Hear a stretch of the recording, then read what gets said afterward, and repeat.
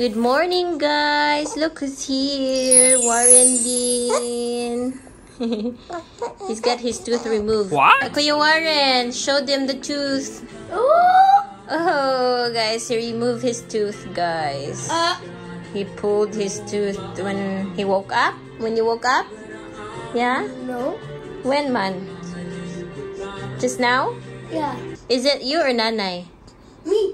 This you? Me. Yeah, big na among Kuya Warren.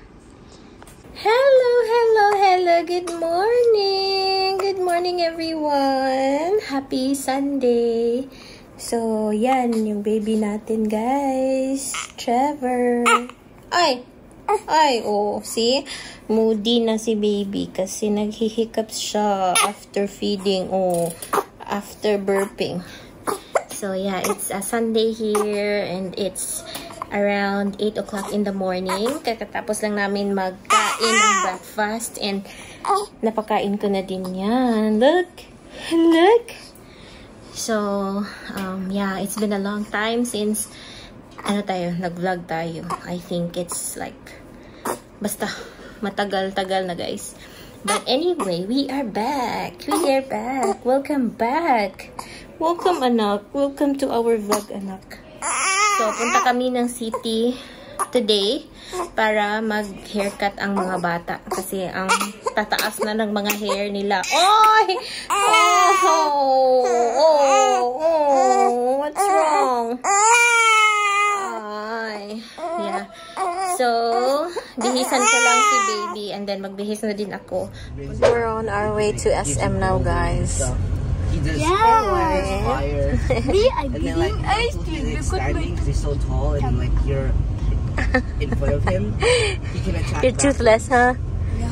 So we have the baby sleeping. So pretty much, we have the car seat, but we don't get hit. So can't get hit. have space, enough space for the car seat, for the baby's car seat. Anyways, in the Philippines, it's okay. We can go You there. have to fight that boss. Oh yeah, you can go there, huh? You do. So we have to practice putting the baby in a safety mode. So the baby will sit over there. And then what's after that? And then daddy's there. See, look at daddy's hair so long. You gotta fight Then now. Kuya sitting there. So it's Trevor's first day going out. Endgame after The city. Sleeping though. So you're almost. We're here in Burger King. We ordered burgers. And then we're gonna go to McDonald's to get our French fries because they have nothing here. Most of their meals are sold out. So we just order for takeout and then head to McDonald's. So we got our order. There's Daddy, Warren, and the baby.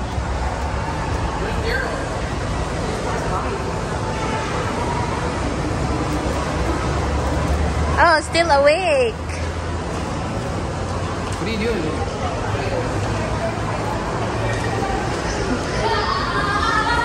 Oh, careful.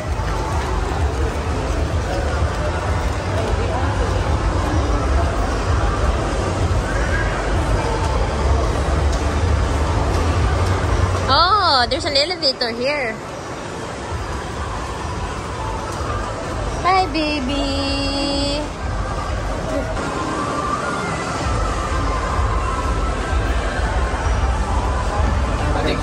I think upper ground, right?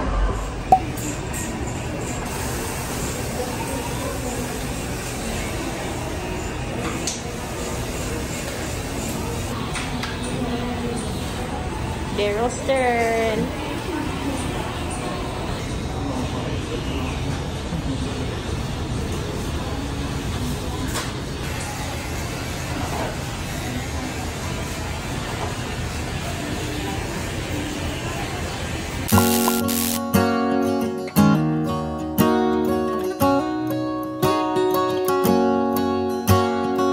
First time I ever saw you, I fell in love when you entered the room. And when the light hit your face, we were just kids, but I knew right away. Hi guys, napatulog ko na yung baby natin. Yan. I-off muna natin yung, i-pause muna natin yung baby sound. Baka makapiright tayo. Right, so, yeah, we are back here in the house, sa farm natin. And, napatulog ko na si baby. Pagod na pagod. Siguro yan siya. Yan. Hindi na kami nakapag-shopping. Walang shopping na naganap.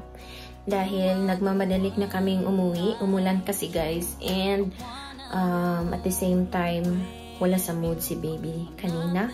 So, luckily, napadedi ko siya. It was so funny because it was like my first time to do again after 6 years or after almost 7 years. So, as a breastfeeding mom, kahit nakakahiya and kahit ayaw mo, but you need to. And guys, just so you know, sa SM City, walang breastfeeding area. Di ka makapag-breastfeed. Ewan ko, maybe they have, but I just don't know. But with the experience today, nahihirapan talaga ako guys. Even finding for a CR with diaper changing para sa baby, wala. So, luckily, nung tinanong ko si ate yung naglilinis sa CR, sabi, meron daw doon. Sabi niya, doon ka magpunta ka sa department store kasi yun lang yung CR na merong diaper changing para sa baby. So, after roaming around sa mall, sa wakas, nakita ko na yung CR sa department store. Pumunta ako doon and may nag-line pa doon ng mga mommies para mag-change. So, obviously, yun lang yung CR kung saan makapag-change tayo ng diaper. Heads up to all the moms dito sa Iloilo kung new moms ka man, or I'm sure you know it. It's just me because I'm like stranger here or an alien here. Di ko pa alam kung ano yung meron and ano yung wala dito. I'm just so used to malls in Cebu kung saan lahat ng CRs merong diaper changing and mayroon din silang breastfeeding area na designated talaga para sa mga moms. But here, no.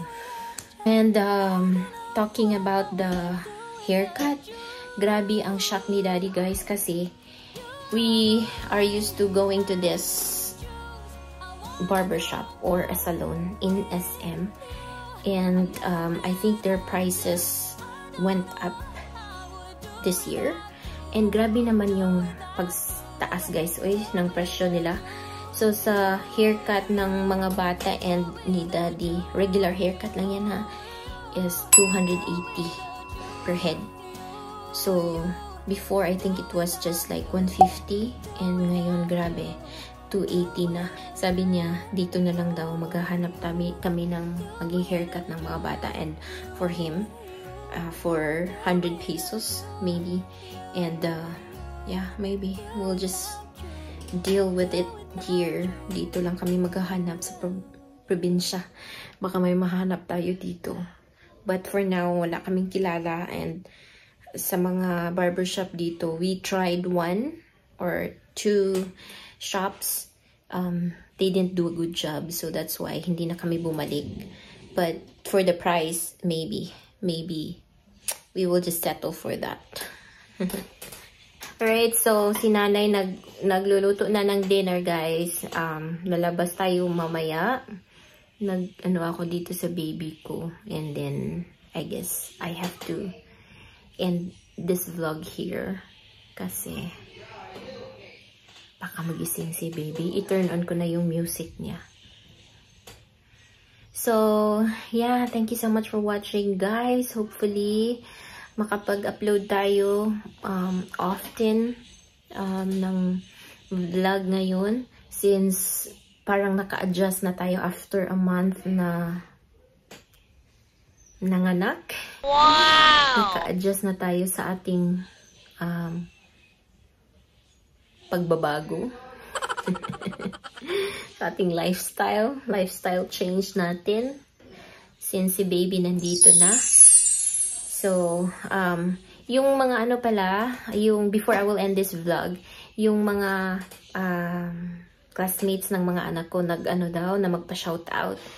So, before we will end this vlog, I would like to do a shout-out to all the grade 5 students, classmates ng anak ko na si Kuya Vince, to Kimberly, to Fatima, to all the grade 5 students and all the grade 4 students too, classmates ni Derrell, and to all the teachers there sa school nila. Hi everyone. So, i-on na natin ang music ni baby kasi galit na siya. Yan. Right guys, see you. Thank you so much for watching. Dinner.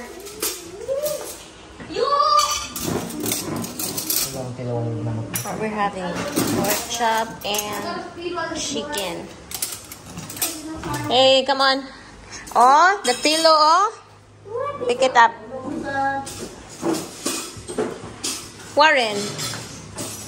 Derrell. Come on, Derrell. Come on. Put it properly.